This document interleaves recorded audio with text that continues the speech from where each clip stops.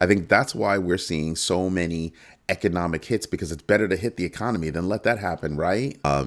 Clearbank partners with Circle to boost European digital stablecoins via blockchain, aligning the upcoming MiCA regulations. That's how quickly things are happening. The future is tomorrow. Tokyo listed MetaPlanet repurchases $500 million in shares after selling Bitcoin to do it because their stock dropped. So if the internet is changing, how is it changing? Well, people are using OpenAI to perform their searches. Deal with Shopify, deal with PayPal. Yeah, you want to buy something? Use PayPal to pay for it. And, you know, you look at Google and you're kind of like, oh, well, Google's going to take a hit.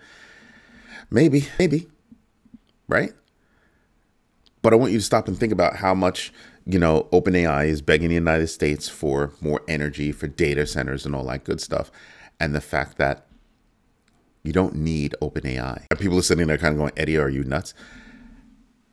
The machines that are coming out these days are capable of running AI locally. What's going to wind up happening? You're going to wind up with different agents that can be plugged in locally, that can tap into websites, that can have their menus tied to AI, your local AI, that can have this tied to local.